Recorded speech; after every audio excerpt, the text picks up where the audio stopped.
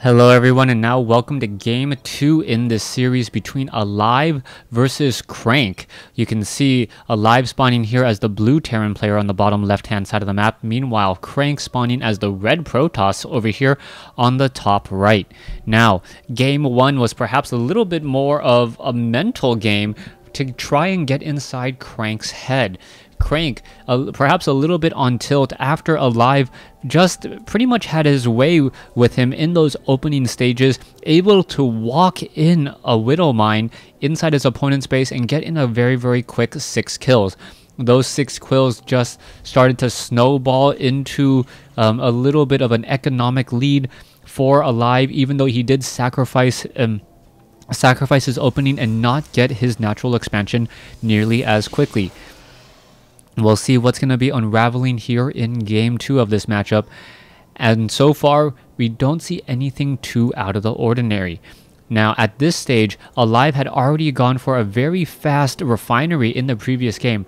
This is obviously not the case this time around, so we may be seeing perhaps a little bit of a faster command center opening here and a rather larger focus on Marines. Let's take a look back in the base here. No timing. Nope, it is in fact going to be gas at 13, so it is not going to be a command center after barracks immediately.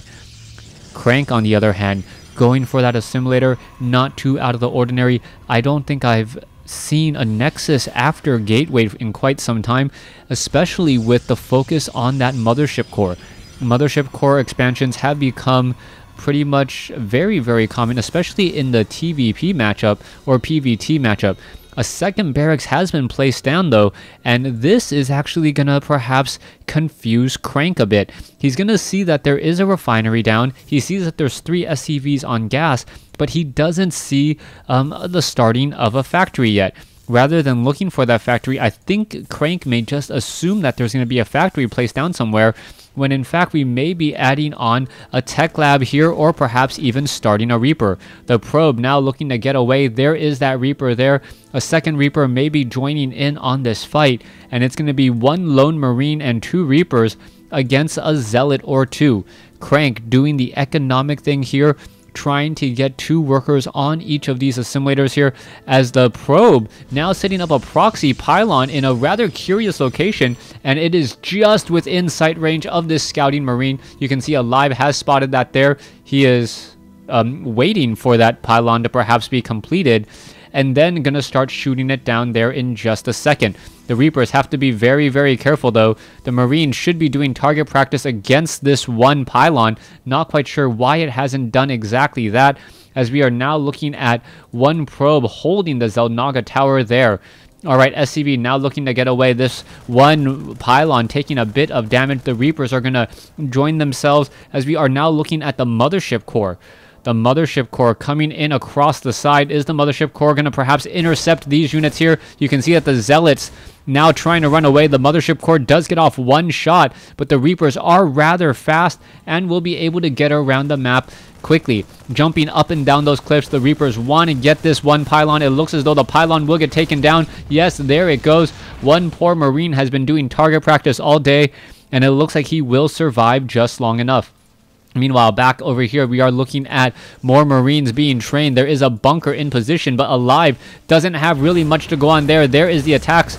Are we going to perhaps see another Marine jump inside there? Yes, it is going to be double Marines inside that bunker, as the Mothership Core needs to get away. The Stalker, the Zealots now trying to get off some easy shots here. And where is this Marine going to go? The Marine going to perhaps start shooting up at that Mothership Core. Mothership Core down to 55 hit points. Meanwhile, the Reapers are battling up against a lot of probes here and able to get in some kills. The worker kill count 4-0 so far, as the supply depot has been taken down, and the second one may even get taken down as well. SCVs all being brought over. Marines are now doing some target practice as well. SCVs need to perhaps repair the supply depot. It looks as though another unit will get taken down there. Stalker gets taken down. The supply depot left to burn to a crisp. Meanwhile, the Reapers are doing a little bit of a dance back over here, so both sides losing a lot of units early on, as the Mothership Core recalls back home, frightening all of those Reapers who cannot attack air. Alive was a bit supply blocked, as he did end up letting one supply depot burn, even though there was a multiple number of SCVs sitting right in position. And Alive has been really playing with some rather unorthodox openings.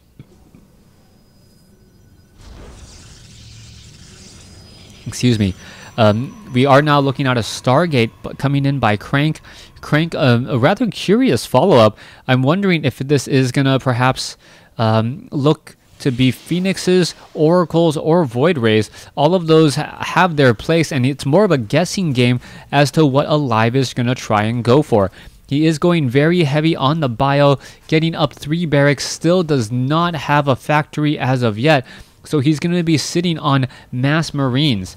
Meanwhile, coming back over here, the sentries, the probes, still wandering around. Reapers looking to charge in on the front door, gonna find a stalker there, easily challenging those Reapers to head back home. Crank with that Stargate, what is he going to be training? It is going to be an Oracle. Oracle very good at harassing mineral lines, as we're now looking at Alive. Excuse me, looking at Alive's base here. All right, saturation 11/24, as we are now moving additional units over here back into the natural expansion.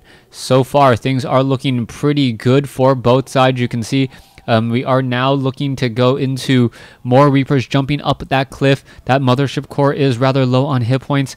And both of these players just doing a little bit of scouting to see who can do more damage. There goes that Reaper though. Hallucinated Phoenix, Oracle now wandering around here. Marines looking to get in position. And if the Marines can capture this Oracle and shoot it down, this would have been a very expensive investment for Crank without much profit. He hasn't really made any use of this Oracle as of yet. It doesn't look like there are any turrets here though, so the Marines need to book it over there and make sure to offer in some protection. Alright, there you go. There is some damage. There goes one Marine. There goes another Marine. There goes some more Marines there, as the Oracle gets shot down out of the sky before getting any worker kills. I believe those 3 worker kills were from that earlier fight back over here on the ramp, as opposed to that Oracle getting any shots down, just rather focusing on Marines to try and stick around a bit longer. Alright, let's take a look at what's happening next. Crank trying again with that Oracle, hoping that it will pay off a little bit better this time around. We are going into armor upgrades and also going into a robotics bay. That robotics bay generally does indicate Colossus. I cannot imagine warp prism speed being that important at this point, as we are looking at one missile turret shooing away that hallucinated Phoenix. Hallucinations do take a bit more damage, and you can see that guy right there just waiting to target down this Oracle. Oracle heading off to the north here, gonna take down 1 or 2 units, and now turning off that pulsar beam, wanting to make sure that it can do a little bit of damage a little bit later. Meanwhile, a large contingency force now charging through the front. You can see that the Marines and the Marauders are just holding outside of the range on that Nexus. That mothership core with plenty of energy will be able to hold off all of those Marines for quite some time, especially with a handful of gateway units ready to receive them.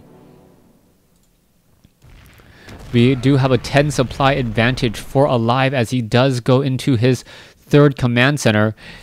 3rd command center being built close to the natural expansion, hoping to lift off and land. As we're looking to shoot down more units here, you can see that the observer just in position to keep track of all these units, as we are now looking at is that the same photon charge? Yes, it is.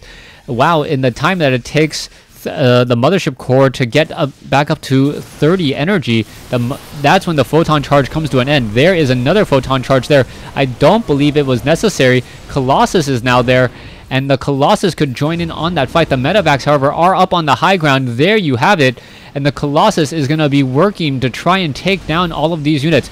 Photon overcharge, there goes another unit there.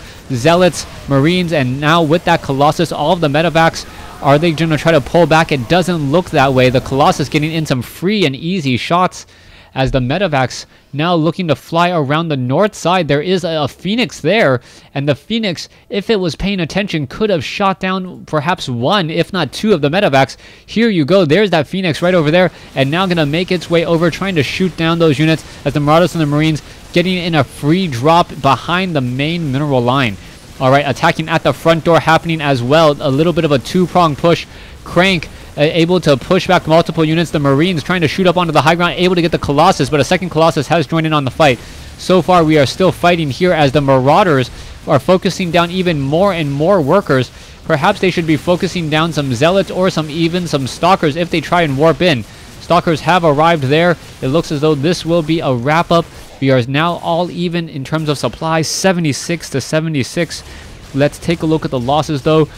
Slightly higher for the Protoss, 800 resources, but more importantly, 14 worker difference between these two forces as this medevac cleans up another probe or two before escaping.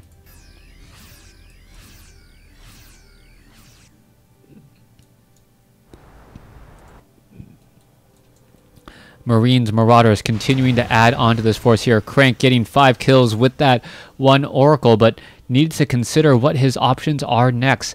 Alive looking to take up that third base. You can see one medevac, could end up getting shot down there. Yes, it will get shot down. No, it does not, as the Phoenixes quickly catch up and finish off the rest of those units here.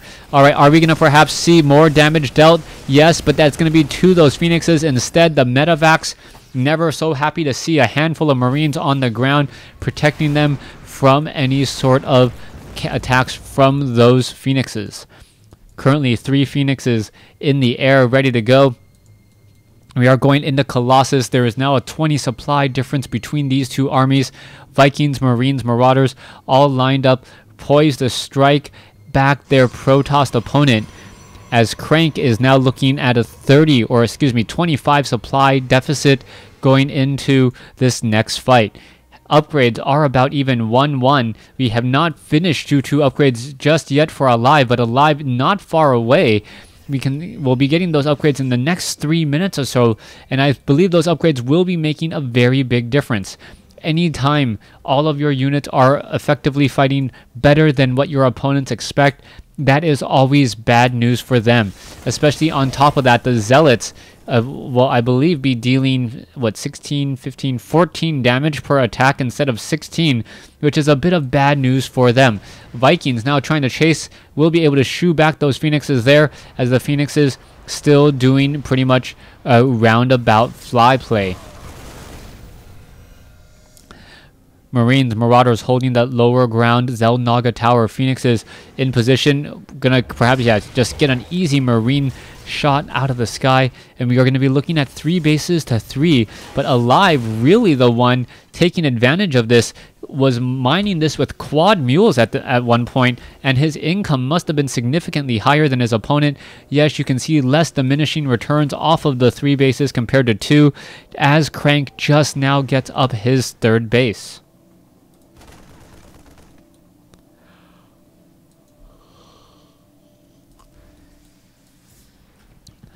Phoenix is still doing a bit of a fly around. Crank a bit all over the place, but he does have Phoenixes to try and absorb Viking firepower. The Vikings will have to focus on to those Colossus in order to protect the Marines, and I believe that's something that's easily done for a player of Alive's caliber. Marauders and Marines still wandering around over here. Does spot an observer, but doesn't want to reveal all too much.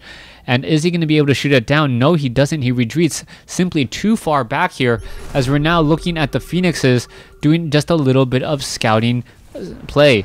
Vikings, we are now up to 14 Vikings in the air. We are also going into Terran vehicle and ship plating, an additional +1 armor, making it that much more effective against those Phoenixes. Phoenixes only deal 5 damage times 2, so if you can even get 1 point of armor or even 2 points of armor, you reduce your amount of damage per attack by a total of 4, or per round of attack by a total of 4, as the Vikings just getting completely pummeled by those Phoenixes. But they don't care. They want to take down Colossus after Colossus. And now that the Colossus are gone, the Vikings pretty much have free range on that air superiority, and there is the GG Crank falling behind 2-0 in this series. Thanks for watching. Thanks for listening.